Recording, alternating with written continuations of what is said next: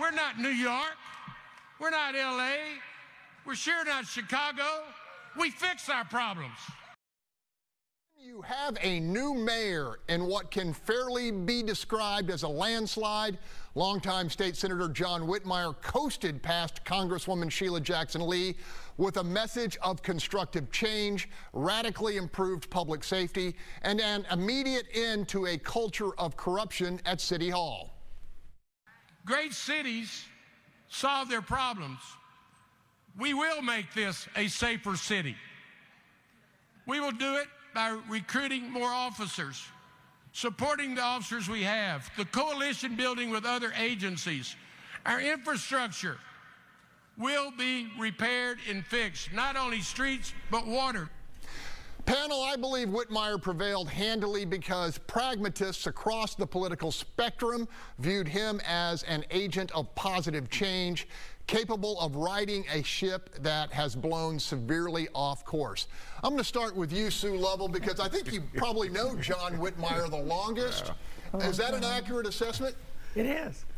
I mean, overwhelmingly, this city said we're embracing John's plan, what he ran on, his campaign promises, and it was a real rejection, I think, of the Turner administration. I think they viewed if Sheila won, it would just be Turner time again, and they rejected that.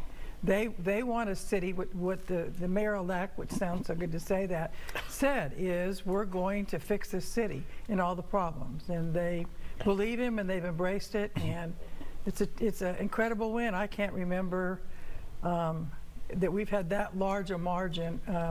I think it goes all the way back to when Jim McGovern was elected in the 70s. All right, Gary Polland, we saw big activity in some of the more conservative boxes. Clearly, they chose John Whitmire as the leader they'd like to see when compared to Congresswoman Sheila Jackson Lee. This isn't supposed to be a partisan race, but we all know it is to some degree. They could have stayed home, but they didn't. No, well, first of all, I think Sheila Jackson Lee tried to make it a partisan race. She tried to say that John Whitmire was embracing MAGA Republicans. That fell flat, obviously.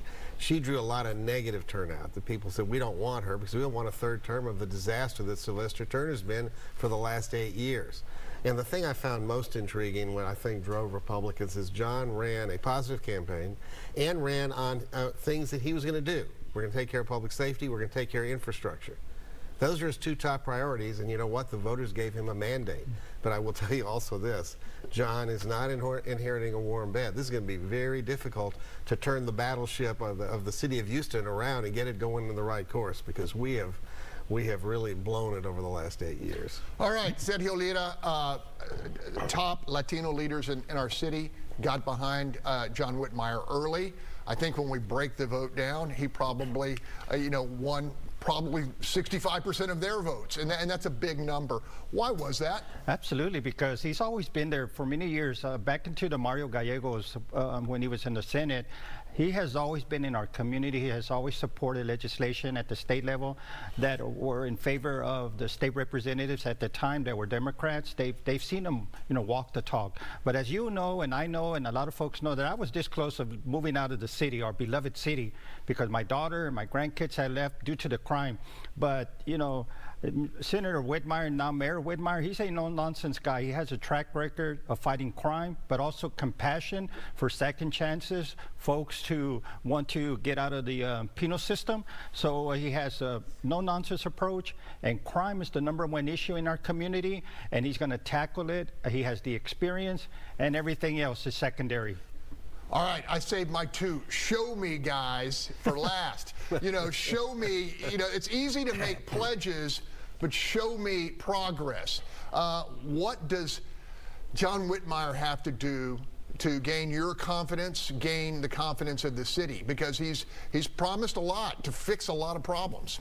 Yeah, I mean, he has, and I think he has a mandate to do so. I know 4 years ago, the Mayor Turner, when he won re-election, kind of went into that second term with what he thought was a mandate, and that was a much closer margin. And I think Whitmire goes in with an actual mandate. And personally, what I want to see is a head-on tackle of the city finances. That's something that we've talked about consistently on this show for years.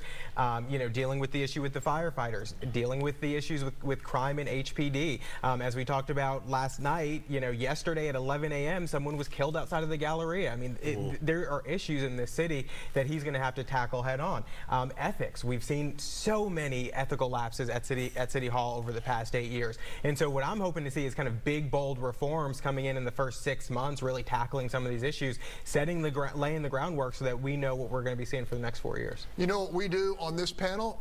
I think we hold people accountable. And you know something? You're going to be there this time next year, and multiple weeks in between, holding this new administration accountable. What do you want to see? I want to see Houston move forward. I want to see Houston make significant progress. I want to see Houston reach the potential that it has, and that's a big charge for the mayor. I do want to, just point out that this can, by Mayor-elect's own admission, this can has been kicked down the road by several different mayors. So this didn't just happen to the city of Houston over the last 8 years. It happened over the last 16 years, even the last 20 years, the fiscal problem that we have, as well as some other things. So there's been a couple of mayors that have had to kick that can down the road. Hopefully, the mayor-elect will honor his word and not kick the can down the road and solve the problem. And it's going to be a huge undertaking. Also, I just want to, and this is no slight, I want to make sure that the mandate, we got to start, the pool wasn't, this wasn't gold medal medalist caliber, right? Pool of candidates, right? So let's not act like, Well, we had a bunch of people run. We had a bunch of people run. Yeah. That just means we had a bunch of people run. That's all that means. All right. We're going to talk more about this race. Still to come.